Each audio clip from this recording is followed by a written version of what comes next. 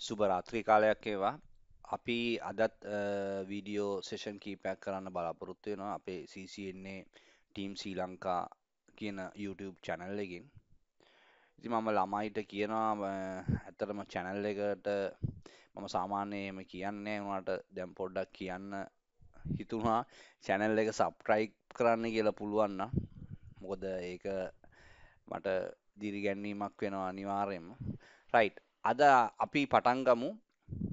අපි එදා නවත්තපු තැන අපි අන්තිමට කතා කරා රවුටර් හයරාකි එක ගැන right හරි රවුටර් හයරාකි ගැන කතා කරා සිස්කෝ right ඊට පස්සේ අද අපි කතා කරමු රවුටර් ක්ලැසිෆිකේෂන් ඒ කියන්නේ රවුටර්ස් කොහොමද ඒ කියන්නේ රවුටරයක් කියන්නේ මම ආයි නිකන් කිව්වොත් රවුටරයක් කියන්නේ ඩිවයිස් එකක් ඒ ඩිවයිස් එක කොහොමද ළඟම තියෙන ඩෙස්ටිනේෂන් එකේ ඩේටා පැකට් එක එයා කොහොමද ෆෝවර්ඩ් කරන්නේ ඒක තමයි ඇත්තටම රවුටර් එකෙන් කරන්නේ රවුටර් එක බලනවා මට ඇටච් වෙලා තියෙන රවුටර්ස් වලින් මොන පැත්තෙන්ද ළඟා කරන්න පුළුවන් මේ data packet එක destination එකට.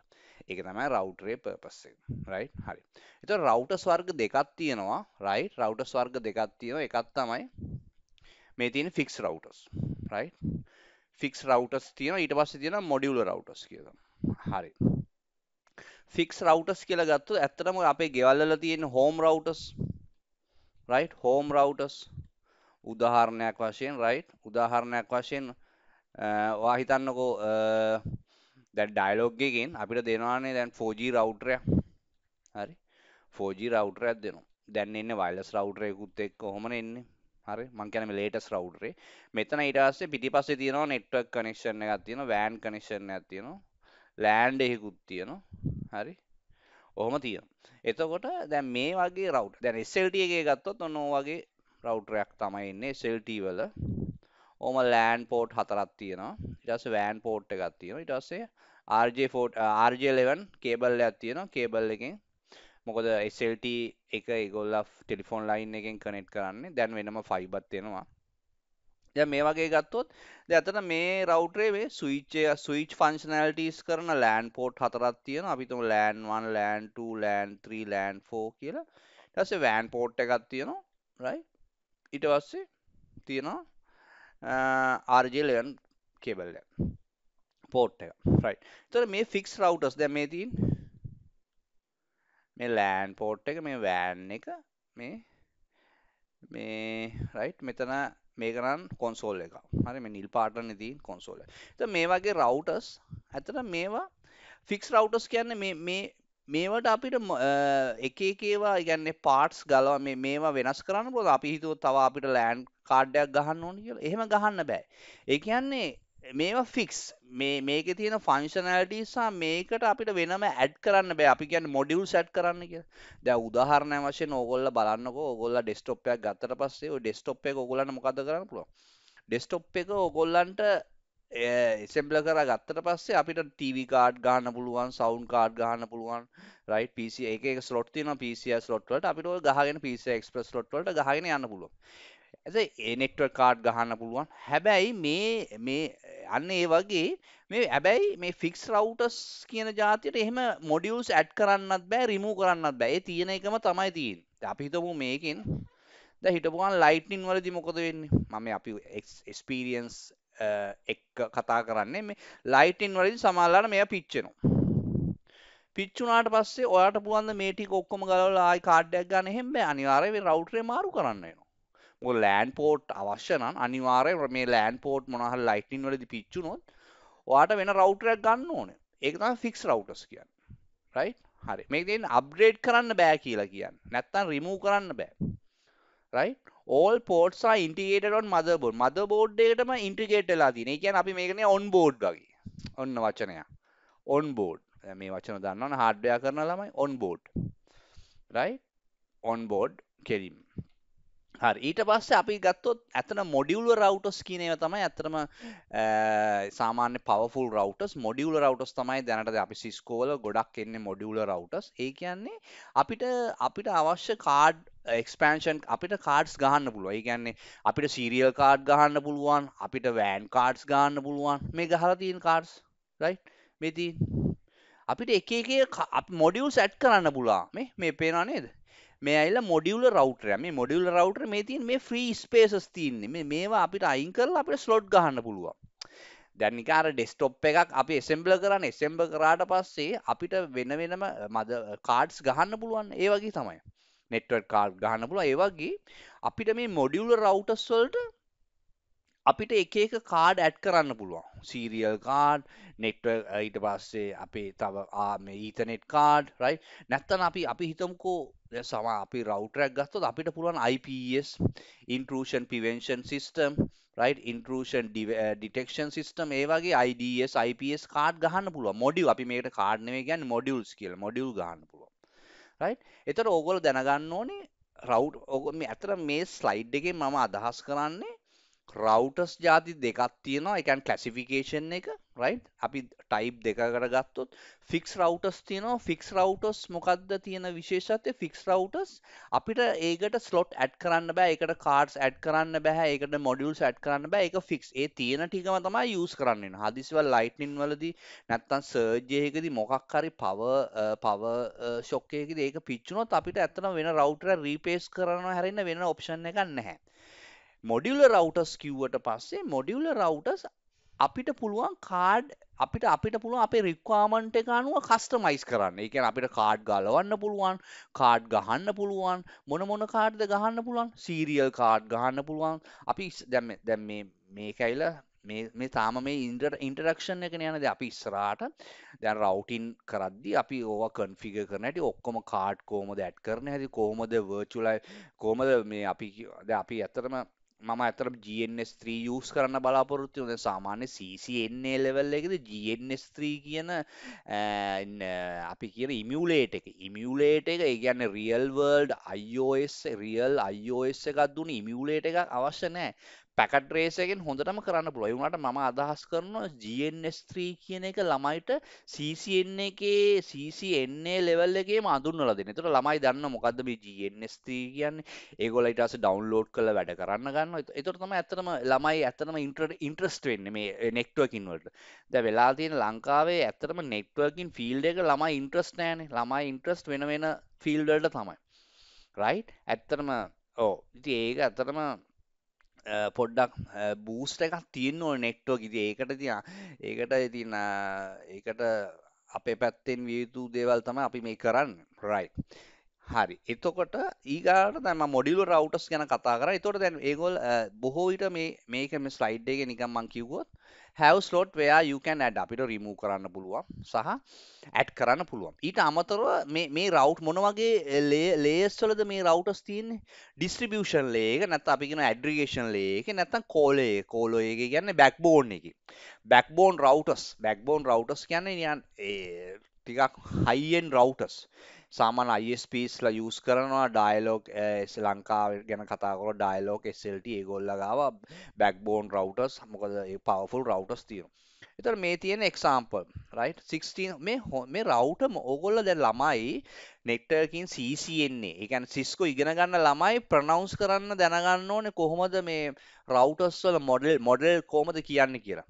දැන් මේකට කියන්න දැන් මේකට 1600 කියන්න පුළුවන් 1600 1700 1800 right 2600 2800 routers 3600 routers 3700 routers ඇත්තටම මේවා අන්න එහෙමයි routers pronounce කරන්නේ එහෙමයි routers ගැන කතා කරද්දී අපි කියන්නේ 2600 එකක්ද නැත්නම් අපි කියන්නේ 2800 එකක්ද 3600 එකක්ද ඇත්තට මේ ඔක්කොම routers මොනවද මේවා ඔක්කොම මේ ඇත්තටම ඉන්ටිග්‍රේට් මේවට අපි කියන මොනවද integrated services routers ISR routers මම කලින් වීඩියෝස් වල මේව කරා රයිට් හරි මම හිතන්නේ දැන් මෙතනදී මේ දැන් ඇත්තටම දැන් මේ වීඩියෝස් ටික ඒ කියන්නේ මෙහෙම දැන් එක ස්ලයිඩ් එකක් ගත්තට පස්සේ පැය භාගයක් පැය කතා කරන්න පුළුවන් රයිට් ඊට ඒ වුණාට මේ වීඩියෝස් පොඩ්ඩක් මොකද වීඩියෝ එකක් කරද්දි පොඩ්ඩක් ලෙන්ති වුණාට පස්සේ බලන්න කම්මැලි අපිට උනත් එහෙමනේ ඉතින් ඒකින්ද මම ෂෝට් කරලා මේ වීඩියෝස් ඇත්තටම වීඩියෝස් මම කන්ටිනියු කරනවා ස්ටොප් කර නැත්තම් මේ ඒක අර ළමයිට පොඩි වීඩියෝස් දෙන්න තමයි මම බලාපොරොත්තු වෙන්නේ හරි දැනුමත් එක්ක. හරි මම හිතනවා දැන් ඔයගොල්ලන් ළමයිට තේරෙනවා ඇති ෆික්ස් රවුටර්ස් තියෙනවා සහ මොඩියුලර් රවුටර්ස් තියෙනවා right. ඕගොල්ලෝ දැනගන්න ඕනේ මොඩියුලර් රවුටර්ස් තමයි සාමාන්‍ය පවර්ෆුල් හයි එන්ඩ් රවුටර්ස් හයි එන්ඩ් නැත්තම් අපි ඉන්ඩස්ට්‍රි එකේ යූස් කරන්නේ ඔෆිසස් වල කම්පැනි වල යූස් කරන්නේ මොඩියුලර් රවුටර්ස් right. ෆික්ස් රවුටර්ස් ඇත්තටම හෝම් යූස් වලට තමයි ෆික්ස් රවුටර් බොහෝ විට යූස් කරන්නේ right. හැබැයි සාමාන්‍ය ෆික්ස් රවුටර්ස් යූස් කරන පොඩි පොඩි කම්පැනි ස්මෝල් BDM කම්පැනි වල ඒගොල්ලන්ගේ සමහරලාට ඒගොල්ලන්ගේ ඉන්ටර්නෙට් රවුටරේ ෆික්ස් රවුටරයක් SLT එකෙන් හරි කොහේ හරි ISP කෙනෙක් ISP ගේ ISP කෙනෙක් ඇවිල්ලා දාපු රවුටරේ තමයි ඒ තියෙන්නේ right. එතකොට right. ඉතින් හරි අපි ඊගාව ස්ලයිඩ් එකටත් පොඩ්ඩක් යමු. මම හිතන්නේ දැන් මේක තේරෙන්නේ නැති කියලා ළමයිට right. okay. අපි ඊගාවට ගත්තොත් අපි නිකන් රවුටර් එකක් ගත්තොත් අපි බලමු මොනවාද මේ රවුටර්ස් වල තියෙන පෝර්ට්ස් කියලා. ඇත්තට මේක ටිකක් හොඳ ස්ලයිඩ් එකක්. ගොඩක් දැනුම එන ස්ලයිඩ් එකක්. ළමයි ඇත්තටම දැන මොකද ළමයිට සමහරලාට රවුටර් එකක් දැකලවත් නැති ළමයි ඇති අපේ ලංකාවේ. මොකද රවුටර් එකක් හැබැයි නෙට්වර්කින් ඇත්තට දැන් මට ගොඩක් කෝල්ස් එනවා මගේ මොබයිල් එකටයි මට මැසේජස් එනවා. ඇත්තටම දැන් ළමයි මේ වීඩියෝස් බලනවා කියන එක මට හැඟෙනවා මොකද ඒගොල්ලෝ ඉන්ටරෙස්ටින් වෙලා තියෙනවා නෙට්වර්කින් වලට right. දැන් අපි ගත්තොත් මේක right මෙතන දැන් එක්ස්ටර්නල් පෝර්ට්ස් මොනවාද තියෙන පෝර්ට්ස් මොකද්ද මේ පෝර්ට්ස් කියන්නේ ඇත්තට පෝර්ට්ස් කියලා කතා කරොත් ඇත්තටම අපි පෝර්ට්ස් කියන එක වචනේ තව නිකන් අපි සිම්ප්ලිෆයි කරොත් නැත්නම් ඉන් ඇඩ්වාන්ස් ටර්ම් අපි කිව්වොත් අපිට කියන්න පුළුවන් මේක කොහොමද ඉන්ටර්ෆේස් කියලා ඉන්ටර්ෆේස් එක. ඇත්තටම ඉන්ටර්ෆේස් එකක් කියන්නේ මොකද ඉන්ටර්ෆේස් එකක් කියන්නේ තවත් තැනකට කනෙක්ට් වෙන තැනක් ඉන්ටර්ෆේස් එක. ඒකයි. තවත් තැනකට කනෙක්ට් වෙන තැනක් තමයි ඉන්ටර්ෆේස් එක. මොනවාද දැන් මේ පෝර්ට්ස් තියෙන්නේ? LAN පෝර්ට් තියෙනවා, WAN පෝර්ට් තියෙනවා, ඇඩ්මින් පෝර්ට් තියෙනවා. අපි බලමු LAN පෝර්ට් කියන්නේ මොනවද කියලා. ඇත්තම LAN පෝර්ට් කියන්නේ ලෝකල් ඒරියා නෙට්වර්ක් එකට අදාළ පෝර්ට්. right. ඇත්තටම LAN පෝර්ට් තමයි මේ තියෙන්නේ සාමාන්‍ය මේ තියෙන්නේ fast ethernet port right. මේ fast ethernet port අපිට කෙලින්ම අපි fast ethernet කියන්නේ මොනවද? fast ethernet කියන්නේ 100 Mbps run වෙන right. 100 Mbps නේ Mbps 100 Mbps මොනවද? ඒ කියන්නේ megabit per second C එක rate එක right. fast ethernet වල right ස්පීඩ් එක තමයි මම කිව්වේ ස්පීඩ් එක. එතකොට මේ තියෙන LAN ports right. මේවට තමයි මේවා ඇත්තටම RJ45 right. අපි කියන පෝර්ට් එක RJ45 right LAN port. ඊට පස්සේ අපි කතා කරමු WAN port. දැන් ඇත්තට LAN port එක දැන් අපි මේ ඩයග්‍රෑම් එක ගන්නකො. මේක මොකද්ද තියෙන්නේ? මෙතන තියෙන මේ ස්විච් එකක්. මේ ස්විච් එකේ මේක ඇත්තට මේ LAN 1 එක කියලා අපිට හඳුන්වනවා. LAN 1. local area network. මේක ඔය හිතන්න මේ ඉන්ටර්නෙට් එකනේ. මේ net routers දෙකක් කනෙක්ට් වෙනවා. මේ ඉන්ටර්නෙට් එක කියලා හිතන්නකො. right. එතකොට මේ ඇවිල්ලා මේ මොකද්ද? මේ ඇවිල්ලා තව LAN එක. අපි හිතමු මේ ඇයි LAN 2 කියලා. LAN 2. උදාහරණයක් වශයෙන් අපි හිතමු මේ කොලම්බෝ මේ කැන්ඩි. right. කොලම්බෝ මේ කැන්ඩි. right. කොහොම කියලා හිතන්නකො. එතකොට මේ ඇවිල්ලා කොලම්බෝ වල LAN එක කම්පැනියක් මොකක් හරි ගමු. මේ ඇවිල්ලා කැන්ඩි වල LAN එක. එතකොට මේ කොලම්බෝ වල LAN එක ඒගොල්ලන්ගේ ඔෆිස් එකේ රවුටර් එකට කනෙක්ට් කරලා. මෙන්න මෙතෙන්ට තමයි කියන්නේ මොකද්ද? right. මෙතෙන්ට තමයි කියන්නේ මේ තියෙන LAN පැත්ත. මේ ඇත්තට මේ නෙට්වර්ක් එකේ මෙන්න මේ ඔක්කොටම කියන්නේ LAN පැත්ත. මේකට තමයි කියන්නේ LAN port එක නැත්නම් LAN interface කිව්වත් හරි. මේ පැත්ත මොකද්ද මේ? මේ ඇවිල්ලා WAN පැත්ත. wide area net. මොකද මේවා expose වෙන්නේ මේ ඉන්ටර්නෙට් එකට. නැත්නම් කොහේ හරි නැත්නම් private cloud එකකට නැත්නම් public cloud එකකට. හරි. ඊට පස්සේ මේ මොකද්ද මේ? මෙන්න මේ ඇවිල්ලා කැන්ඩි වල LAN port එක නැත්නම් LAN interface right. ඕක තමයි LAN interface කියන්නේ. LAN එකට සම්බන්ධ වෙන තැන right. හරි. දැන් router එකක් ගත්තොත් මෙහෙමනේ. interfaces තියෙනවා මේ ඇවිල්ලා LAN පැත්ත, local area network එක නෙට් මේ ඇවිල්ලා WAN පැත්ත. ඕක තමයි interface. මේ ඇවිල්ලා wide area net එක කියන්නේ තව network එකකට connect වෙන interface එක. right? දැන් මේවා ළමයි දැනගන්න ඕන, right? දැන් ඉස්සරහට මේවා තේරෙනවා ළමයිට මෙහෙම කියලා දෙද්දි. හරි. ඊට අමතරව right. මම දැන් තව පෝට්ස් වගේ පොඩ්ඩක් කියන්නම්. ළමයි මේ දැනගන්න. දැන් මේ ඇවිල්ලා ඇත්තටම මේ මොකද්ද මේ back of the router මේ router එක පිටිපස්ස. මේ වෑන් පැත්තට මොනවාද මේ වෑන් පැත්තට අපි කනෙක්ට් වෙන්න සාමාන්‍ය සීරියල්. අපි කියනවා සීරියල් ඉන්ටර්ෆේස් කියලා. අපි මේවා ඉස්සරහට කතා කරනවා in detail දැනට පොඩ්ඩක් නම දැනගන්න serial interface. right? Serial interface. right. එතකොට මේ සීරියල් පෝර්ට්ස් බලන්නකෝ දැන් මේ සීරියල් පෝර්ට්ස් තියෙනවා මෙතන දැන් මේ ඇවිල්ලා ස්මාර්ට් සීරියල්. මේකට අපි කියනවා ස්මාර්ට් සීරියල් කියලා. Smart serial port. right? right serial port මෙහෙමයි pins තියෙනවා 16 pin එකක් තියෙනවා right ඊට පස්සේ තියෙනවා 30 pin එකකුත් තියෙනවා serial right එතකොට ඔහොම තමයි serial ports වල pins right ඊට අමතරව දැන් මේවා හොඳට මතක තියාගන්න මේ වලින් LAN connection WAN connection තමයි අපිට ඇති කරන්න පුළුවන්. ඒ කියන්නේ WAN එකට wide area network එකකට connect වෙන interfaces. ඊට අමතරව අපි ගාව තියෙනවා right මේ console port එක. ඇත්තට මාර වැදගත්. ඇත්තට මේ admin port කියන්නේ මොකද්ද? ඇත්තටම admin port කිව්වොත් මම මේක තවත් පොඩ්ඩක් elaborate කරොත් admin port දෙකක් තියෙනවා local administration නැත්නම් remote administration. ඇත්තනේ. අපිට device එකක් මම ගිහිල්ලා office එකට ගිහිල්ලා ඒ router එක අරගෙන කේබල් එකක් ගහලා මම ඒකට log වෙලා මම ඒක configure කරනවා router එකක් හරි switch එකක්. ඒකට තමයි කියන්නේ local administration කියලා. අපි local administration. ඒක තමයි locally access කරනවා local administrator. ඊට පස්සේ remote administration ඔයා හිතන්න මම කොළඹ වල ඉන්නේ කැන්ඩි වල තියෙනවා මගේ බ්‍රාන්ච් එක කම්පැනි බ්‍රාන්ච් එකක් තියෙනවා ඒ කැන්ඩි වල තියෙන router එකේ යම්කිසි configuration වල changes ටික මට කරන්න ඕන. එතකොට මම remotely log වෙලා මොකක් හරි අපි හිතමුකෝ මොකක් හරි remote session එකක් start කරලා උදාහරණයක් telnet කියලා දැන් සාමාන්‍ය famous මේක තමයි telnet right telnet කියන්නේ අපි මේ protocol එක මේ telnet හරහා හරි අපිට remote session එක start කරලා මම මගේ කොළඹ වල ඉඳලා මම කැන්ඩි වල මේ router එකට log වෙනවා log වෙලා configuration අවශ්‍ය දේවල් ටික කරලා මම save කරලා මගේ job එක ඉවර කරනවා ඒකට තමයි කියන්නේ remote administration කියලා right remotely නේ log වෙලා තියෙන remote administration right දැන් ළමයිට තේරෙනවා ඇති admin දෙකක් තියෙනවා local remote right local remote. එතකොට locally access කරද්දී අපි commands එහෙම අපි කොහොමද transmit කරන්නේ? අන්න ඒකට තමයි මේ console port එක තියෙන්නේ. අතර මේ console port එකට තමයි මම මේ නිකන් පෙන්නන්නම්. මේ තියෙන්නේ cable එක ගහන්න. මේ ඇවිල්ලා right මම දැනට මගේ device එකට ගහලා තියෙනවා. මේ තියෙන්නේ console cable එක. ඔයගොල්ලන්ට කැමරාවෙන් පේනවද දන්නේ නැහැ. හරි. මේ ඇවිල්ලා මේක ඇත්තට මේ ඇවිල්ලා මේ console to ඇත්තටම මේ ඇවිල්ලා converter එකක් තියෙන right serial to right converter එක මම කෙලින්ම USB converter එකක් ගහලා මට ලේසියින්ද configuration එක. අද මේ ඇවිල්ලා මේක flat cable එක. මේ console cable එක කියන්නේ මේක light blue right මේක light blue flat cable එකක් එන්නේ RJ45 connection එකක් එනවා.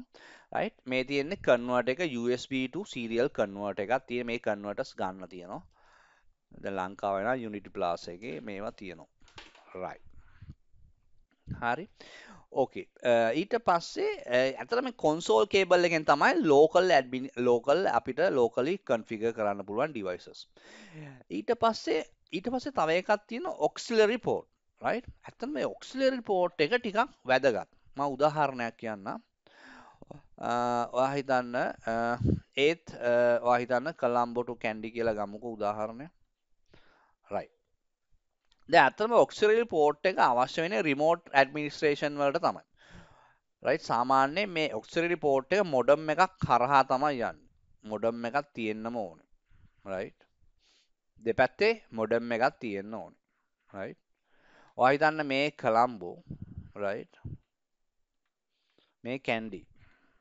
right එතකොට දැන් මේ මොඩම් මේ කැන්ඩි වල මේ මොඩම් එකට අපි ගහනවා ආයතන රවුටර් එකක් ගහලා තියෙන කියලා right රවුටරේ මොකද රවුටරයක් ගහද්දි මෙතන මම ඉස්සරහා ස්ලයිඩ් එක පෙන්නන්නම්. මෙතන අපි රයිට් DB පෝට් එකක් තියෙනවා. ඒ DB පෝට් එකට කන්වර්ට් එකක් තියෙනවා. කන්වර්ට් එක. රයිට් RJ කන්වර්ට් එක ගහලා අපිට කනෙක්ට් කරන්න පුළුවන්. එතකොට ඇත්තට මේ මොඩම් එක කොහමද කනෙක්ට් වෙන්නේ? රයිට් PSTN එක හරහා publish switch telecommunication network එකෙන් connect වෙනවා. දැන් දැන් මේ ඇවිල්ලා candy. එතකොට මෙතන මේ modem එකට දැන් මේගොල්ල modem එක PC එකක් ගහලා කොළඹ ඉඳන් මෙතන මිනිස්සෙක් ඉන්නවා. හැබැයි මේ වැඩේට මේ auxiliary port එකට ඒ site එකේ ඔයා හිතන්න දැන් මේ candy site එකනේ. candy වල කවුරු හරි අපේ engineer කෙනෙක් ඉන්න ඕනේ help කරන්න මේක ඒ කියන්නේ right කවුරු හරි ඉන්න එපේ ඉංජිනේර කෙනෙක් අපිට සපෝට් කරන්න. එයා එතකොට මොකද එයා කන්වර්ට් එක ගහලා මොඩම් එකට මේ රවුටරේ මොඩම් එක අතර සම්බන්ධතාවය ඇති කරලා අපිට කියනවා ඊට පස්සේ අපි රිමෝට්ලි ලොග් වෙලා අපේ මොඩම් එක හරහා අපි ලොග් වෙනවා. ඇත්තටම මෙයා මේ ගහලා තියෙන්නේ මේ රවුටරේට ගහන්නේ මෙතනදි මොකද්ද පෝට් එක? ඔක්සිලරි පෝට් එකට ගහන්න. මෙයා මේ ගහන්නේ මොඩම් එක කනෙක්ට් කරන්නේ ඔක්සිලරි පෝට් එකට. හරි ඔක්සිලරි පෝට් එකේ තියෙන RJ45 කන්වර්ටර් එකක් තමයි. හරි පෝට් එක RJ45. හරි RJ45. හැබැයි ඒක කියන්නේ ඔක්සිලරි පෝට් එක. right මේක කන්වර්ටර් එකක් ගහනවා. මේක කන්වර්ටර් එකක් ගහලා මොඩම් එකට ගහනවා. right මම මේක ඉස්සරහදී කරනවා. ඉතින් මෙහෙම හරහා මේ ඇයිල ඇත්තටම මේ මොකද්ද මේ සෙෂන් එක? මේ ඇත්තටම රිමෝට් ඇඩ්මිනිස්ට්‍රේෂන් සෙෂන් එක. කොලම්බෝ වල ඉඳන් මොඩම් එකක් හරහා publish switch telecommunication network එක හරහා කැන්ඩි වල තියෙන බ්‍රාන්ච් ඔෆිස් එකේ මොඩම් එකක් through රවුටරේ ඇක්සස් කරන මෙතඩ් එකක් තියෙනවා. ඇත්තට මේ වගේ ඉන්ඩස්ට්‍රි එකේ ගත්තොත් ඇත්තටම අපි යූස් කරලා තියෙනවා. අපි දැනටත් අපිට යූස් කරන්න පුළුවන්. ඔය ගොඩක් ඕගොල්ලෝ අහලා ඇති PABX සිස්ටම්. අපේ තියෙන voice communication system එක PABX එක public branch exchange එක ඒ වගේ වලට ඇත්තට අපි හිතමු මෙට්‍රොපොලිටන් නම් මෙට්‍රොපොලිටන් කම්පැනි ඉන්න ඉංජිනියර්ස්ලා ඒගොල්ලෝ කවදාවත් විසිට් කරන්නේ නැහැ සයිට් එකකට. ඒක බැරි වුණොත් තමයි විසිට් කරන්නේ. ඒගොල්ලෝ කරන්නේ මොකද්ද? ඒගොල්ලෝ කියනවා අපිට මොඩම් එක කනෙක්ට් කරන්න කියලා ඒගොල්ලන්ගේ PSTN ඒගොල්ලන්ගේ මේ PABX machine PABX device එකට PABX එකට කනෙක්ට් කරාට පස්සේ ඒගොල්ලෝ මේ මොකද PABX එක PABX එකේ තියෙන auxiliary port එක auxiliary port එකට අපි මොඩම් එක ගහනවා. ගහලා මොඩම් එක on කරනවා විතරයි. ඒගොල්ලෝ remote log වෙලා PABX එක අපේ PABX මොනවද configuration voice communication configuration IP phone configuration numbers දාන ඒවා numbers වලට IDD දෙන ඒවා ඊට පස්සේ internal communicate කරන ඒවා ඊට පස්සේ එක fast numbers අපි කියන speed dial configuration කරන ඒවා ඊට පස්සේ local IDD ඒවා facility දෙන ඒවා එක phone numbers වලට ඒවා ඔක්කොම ඒගොල්ලන්ගේ ඩිපාර්ට්මන්ට් ඒගොල්ලන්ගේ කම්පැනි ඉඳලා රිමෝට් ලොග් වෙලා කරන මොකක් හරහාද කරන්නේ ඔක්සිලරි පෝට් එක හරහා කරන්නේ රයිට් හරි ඊට පස්සේ මෙතනදී මම හිතන්නේ දැන් ළමයිට තේරෙනවා මේවා මොකද උදාහරණත් එක්ක කියද්දි එතකොට මෙතන තියෙන්නේ පවර් ස්විච් එක හරි දැන් මෙතන ඇත්තටම අපි 230 පවර් දෙන්නේ 230 පවර් දීලා මෙතනක් තියෙන ස්විච් එක ඔන් ඔෆ් කරන්න පුළුවන් හරි මම හිතන්නේ දැන් වීඩියෝ එක පොඩ්ඩක් ලෙන්ති වෙලා තියෙන්නේ මම වීඩියෝ එක මෙතනින් නවත්තනවා ඊගා වීඩියෝ එක මම ස්ටාර්ට් කරන්නම්